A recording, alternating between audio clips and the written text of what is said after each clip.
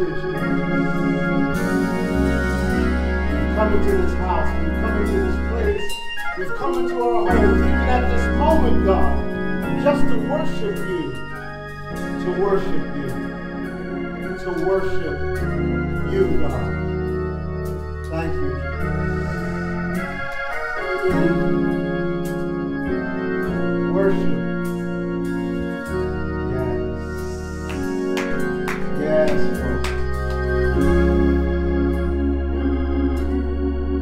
Amen. Praise the Lord. We greet you on this Good Friday afternoon.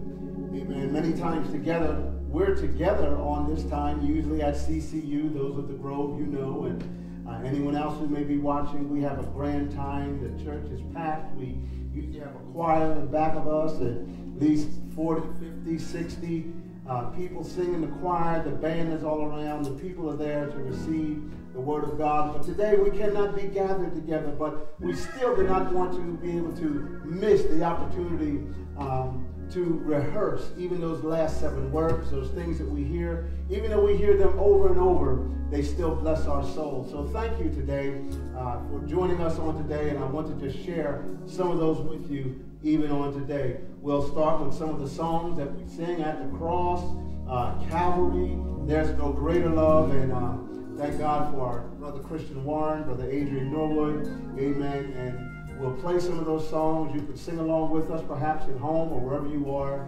amen. And then after that, I'll share with you the Word of God, beginning with the 7 words and the message that the Lord has laid on my heart for today. The Lord bless you, and thanks for joining us. Amen.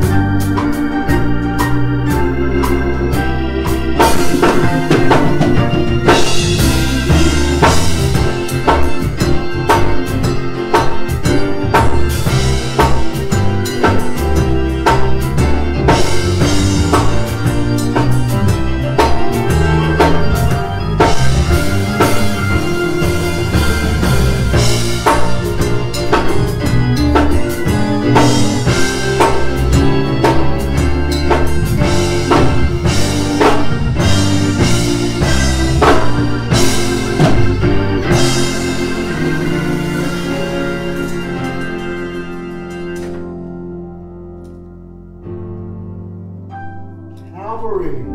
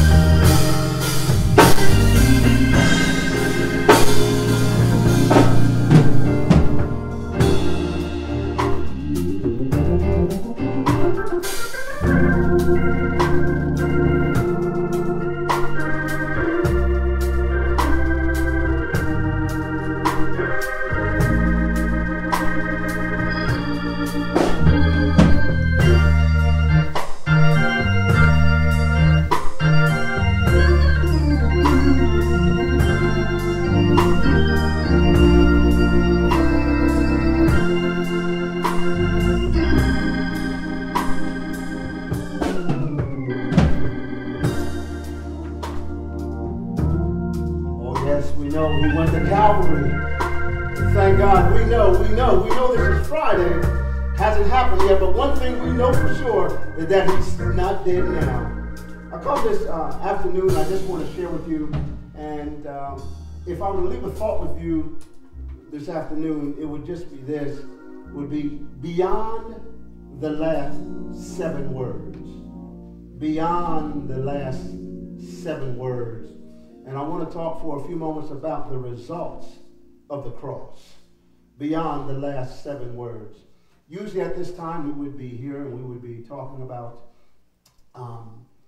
we would have had different people that would present each of the words on the cross. I want to kind of remind you about those words because Good Friday would not be the same to us if we were not able to hear those words. But today we would have heard now from Luke 23:34, those verses that are very familiar where Jesus starts by saying, Father, forgive them, for they know not what they're doing. Amen. Father, forgive them, for they know not what they're doing.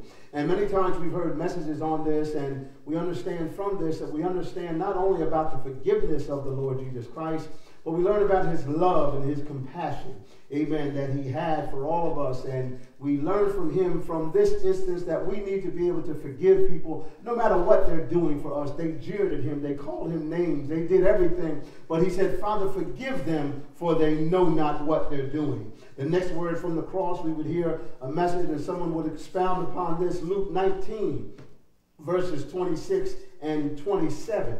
And here we hear those familiar words where Jesus was talking to John, and as he was looking down and seeing his mother down there around the cross, and Jesus would say to John, behold, or to his mother, behold thy son.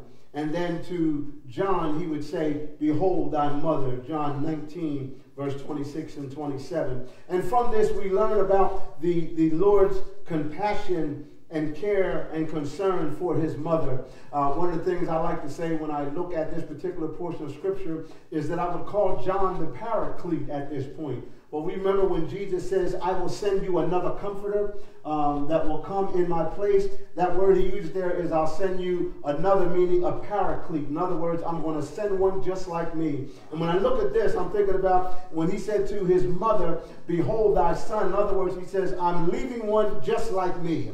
Just like I'm sending the Holy Spirit for the believers, Mom, I'm sending you one just like me. Behold thy son. I say at this point, this is Jesus' paraclete. John is going to be one that's going to care for you like I would care for you, love you like I would care. And he says to John, I want you to care for her as if she was your own mother. The next word somebody would preach on at this time would come out of Luke 23, verse 43.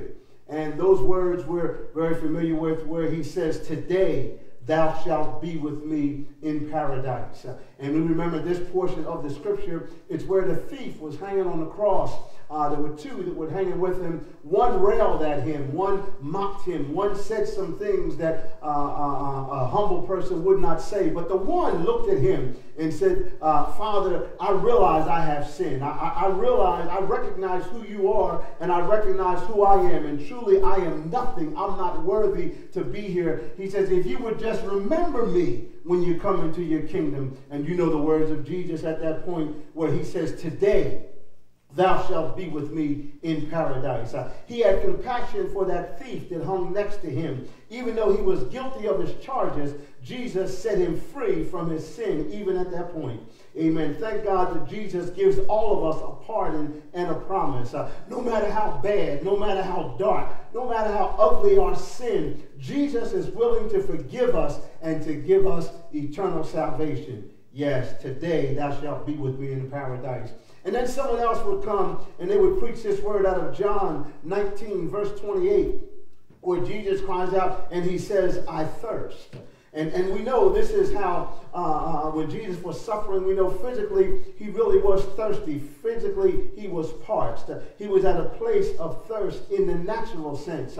But we also suggest many times, not just in the natural sense, there was a spiritual thirsting going on in his life. Hallelujah. Even at this point, he had a thirsting, I would suggest, for his heavenly fellowship with his Father. He had been separated from his Father. And I believe that as the scripture tells us that we ought to hunger and thirst after righteousness, I believe that he hungered and thirsted even for that fellowship again with his Father. And not only for his Father, I believe that he had a thirst for the souls of the people who would die and those people who would be lost. I believe that he had a thirst for those that did not want to hear his word, that did not want to receive his way of reconciliation. He had a thirst for those souls. Not only that, we would hear someone else come and they would preach to us out of this particular verse, Matthew 26, verse 46. And we would hear those words, Eli, Eli, lama sabachthani. My God, why hast thou forsaken me? Eli, Eli, lama sabachthani. My God, why hast thou forsaken me?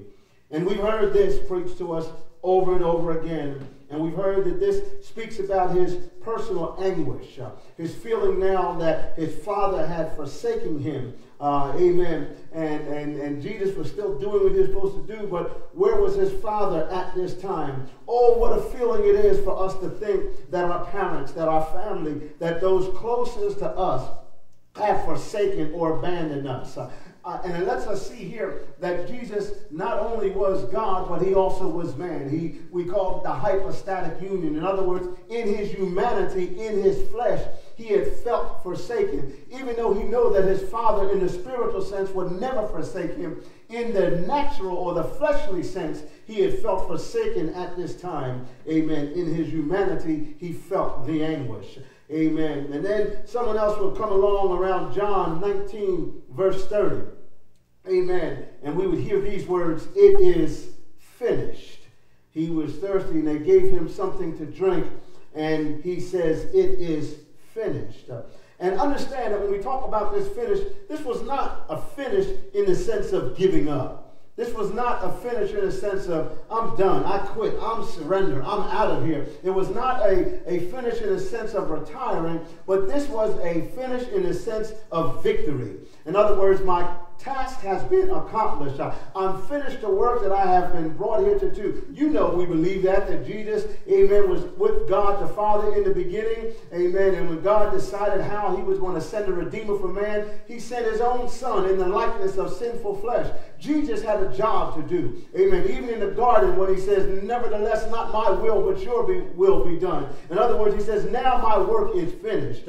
Hallelujah. It's an accomplished task. And we need to make sure that whatever it is God has called us to do, that we'll be able to say to him, amen, Lord, it is finished. Not because I give up, God, because I've done everything you've assigned my heart to do. And then finally, we hear these words that we would usually hear in our Good Friday service. Luke 23, 46. It says, commending his spirit into his Father's hands. In other words, it says, Father, I now commit my spirit. I commend my spirit into your hands. This is another time when Jesus sets before us a wonderful example. Imagine his concern now at death was not about his body, but it was about his assurance and guarantee of his soul and his spirit. We cannot be overly concerned in this life about our bodies. Amen. But we ought to be concerned about our spirit and our soul and making sure that when we close our eyes on this side, that our spirit is in the hands of the Lord, that our soul is in the hands of the Lord. Even today, with all that's going on right here, people are very much worried about their body. They're worried about their respiratory system. They're worried about their immune system. And there's no doubt all of us should be concerned about that. But the most important thing we ought to be able to say is, Father, I commend my spirit into your hands. I want to make sure sure that my soul is right with God. No matter what happens to me on the outside, no matter what happens to my flesh, even as Job said, even though the skin worms may destroy my flesh, hallelujah, Job was convinced that he was going to see God in the end times.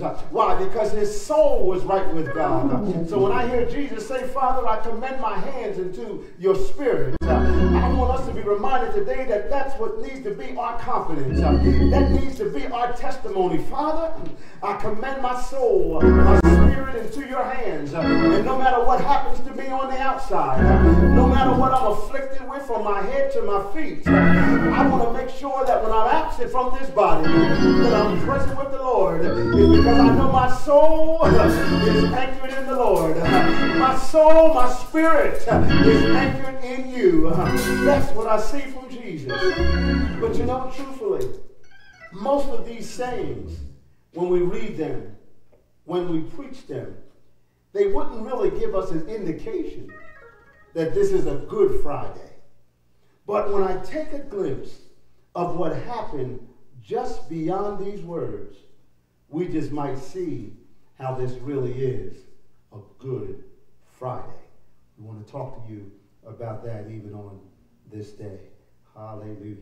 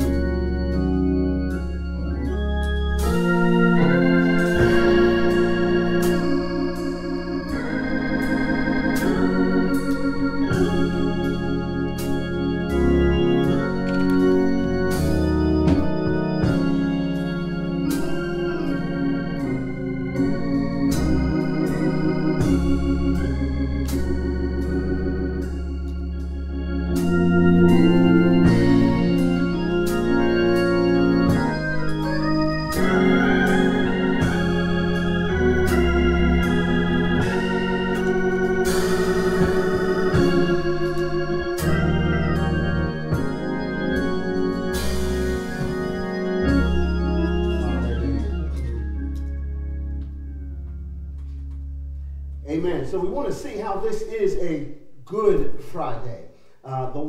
Some of the words we would leave there thinking, especially an unbeliever would say, why do these Christians celebrate so much on Good Friday when I hear all these words that Jesus said sound like words of gloom and doom, but not words of goodness. But I want you to go with me to Matthew chapter 27, and I want to start reading at verse 55 because I really want to talk about today beyond the last 7 words, and we can see the results of the cross. So go with me there, Matthew chapter 27, beginning at verse 51.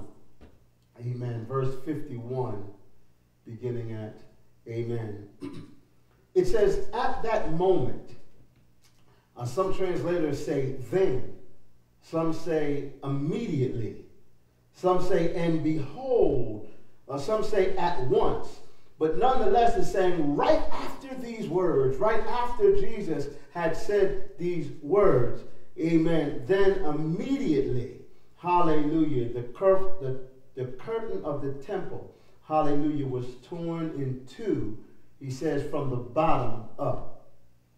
The earth shook and the rocks split. The tombs broke open and the bodies of many holy people who had died were raised to life. He said, verse 53, they came out of the tombs, and after Jesus' resurrection,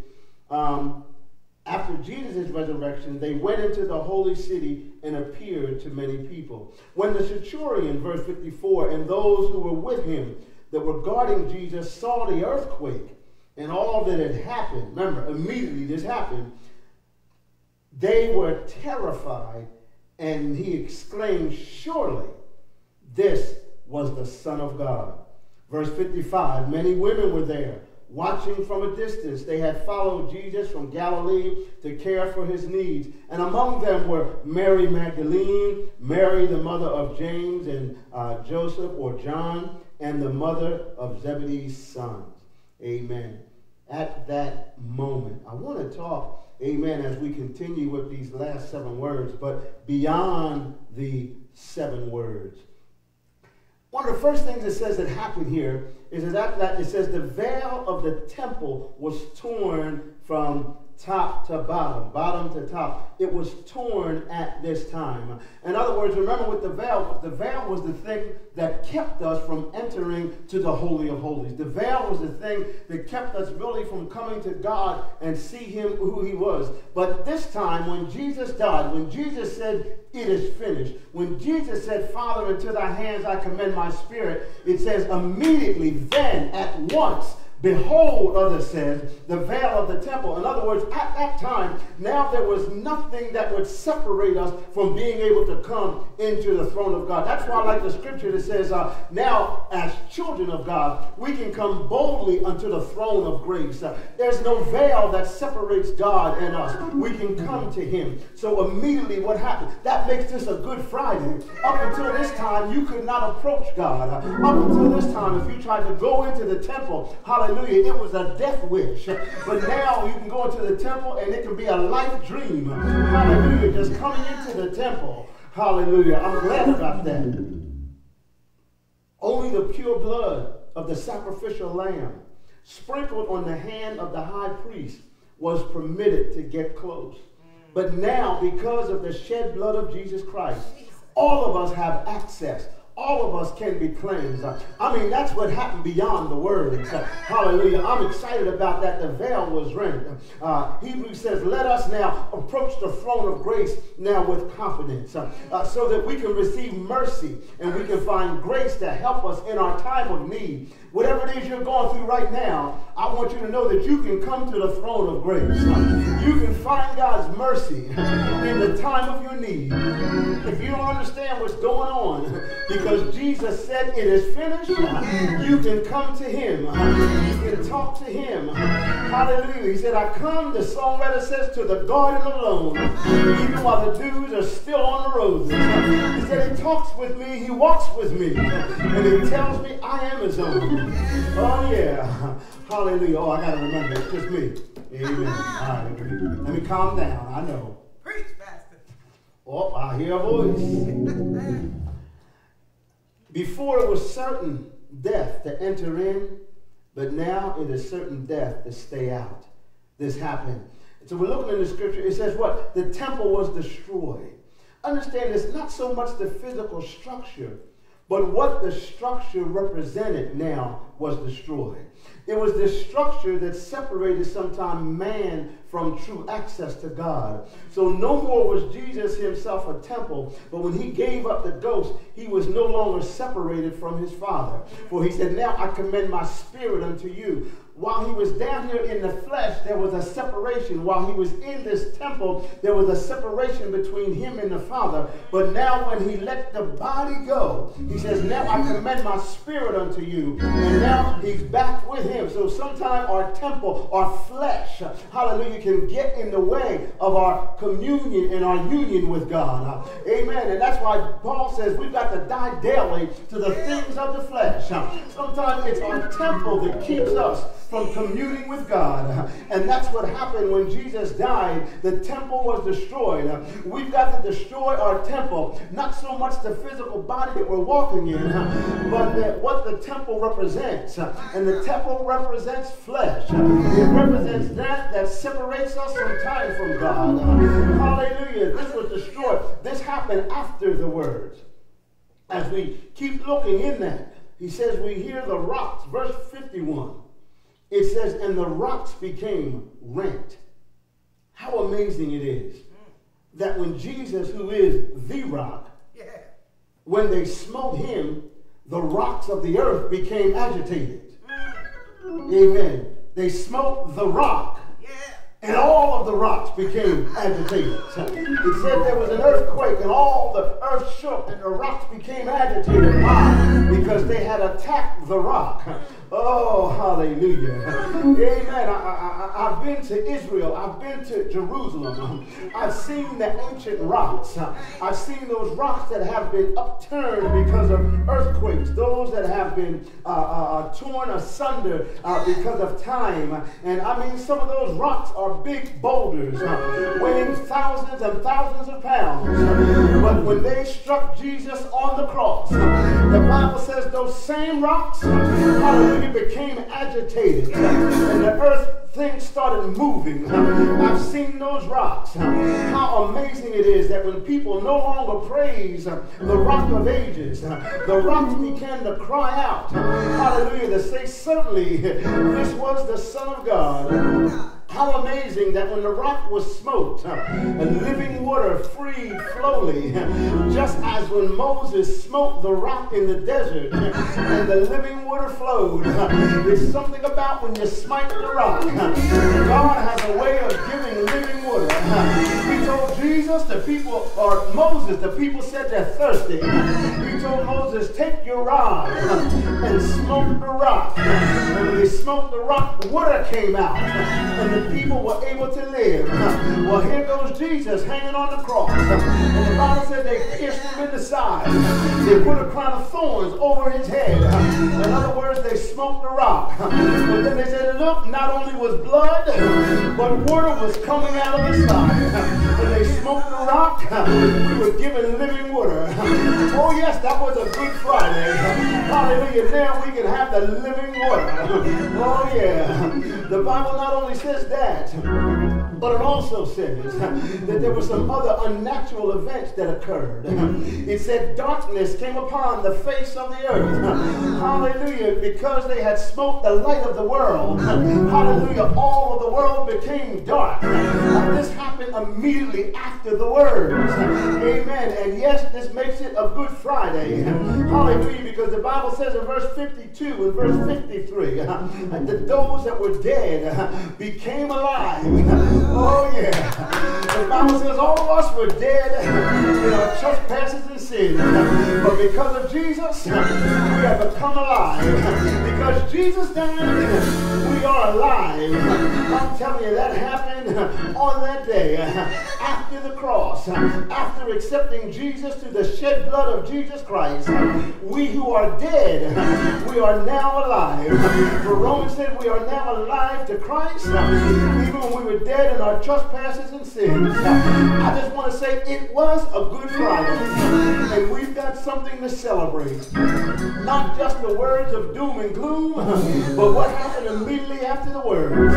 After these things, hallelujah, because the creator of the earth was being crucified. How could the earth keep silent when the one who has created her is being threatened? What home could remain calm if the head was being threatened? What kingdom could remain quiet if the king was being threatened? What church could remain still and quiet if their pastor was being threatened? Hallelujah. Because Jesus died, we all came alive. He was and he is the Alpha and the Omega. He's the first and he's the last. He's the beginning and he's the end. He's the creator of heaven and the creator of earth. And now this Jesus was the place suspended between heaven and earth with a crown of thorns on his head. Who else could upset the earth like this? Who else could change the course of nature but Jesus himself? So the Bible says in verse 54 that when the centurion and those who were around him, when they saw what happened, when they heard the words that he said, when they saw the earthquake, when they saw darkness come upon the face of the lives, hallelujah, of their lives, the centurion said, surely, surely, surely, Jesus must be the Son of God. He's not just a child of Mary. He's not just a mere prophet. He's not just a good man. But surely he's the Son of God. Hallelujah. These centurions, they were soldiers. They were unbelievers. They were Romans. They were Gentiles. They were persecutors of Jesus. But when they saw what he had done, they proclaimed, this certainly is the Son of God. When we look at the things that Jesus has done, when you see people's lives change from what they used to be to what they are now, when you see those who were suffering from sickness and disease, but now they're healed and they're whole, when you see those who were full of hatred and dishonesty, and now they're walking in love and truth, who else could have changed them but Jesus Christ? We truly look at the life of Christ and the death of Jesus and the results of his life and death. We should have a testimony, just like the centurion. They were convicted and they were convinced, and they must affirm that surely this is the Son of God. Surely he is the King of Kings. Surely he is the Lord of Lords. And now we can crown him Lord, we can crown him King. Who is this King of glory? Who is this King of glory? The Lord, the mighty God. He's the King of glory and the host of hosts. Because of his death, because of his shed blood, because of his victory over the grave, we too will one day wear a crown. I don't know what your crown will look like. I'm not sure what my crown will look like. But one day, just like Jesus, I'm going to wear a crown. I'm going to wear a crown. I'm going to put on my shoes, put my feet in glory. I'm going to have a story to tell when I have my new crown on. All because Jesus died. All because he said it done. All because on Good Friday, things were never the same. In Jesus' name. May the Lord bless you. May the Lord bless you. May the Lord bless you. And may the Lord keep you. As we remember, after the last 7 words, there were some amazing things that happened, which makes this Good Friday. The Lord bless you. The Lord smile, keep his countenance upon you. In Jesus' name, amen.